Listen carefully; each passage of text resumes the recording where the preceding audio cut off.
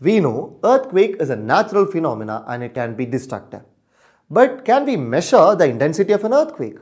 Yes, we can measure the intensity of an earthquake by using an instrument called seismograph.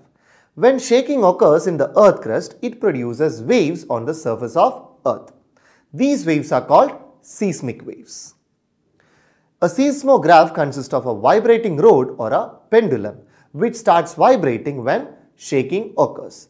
A pen is attached with the vibrating rod. The pen which is attached with the vibrating rod starts recording the seismic waves when shaking occurs. These seismic waves can be analyzed to understand the power of destruction and duration of an earthquake. So, this is how a seismograph works.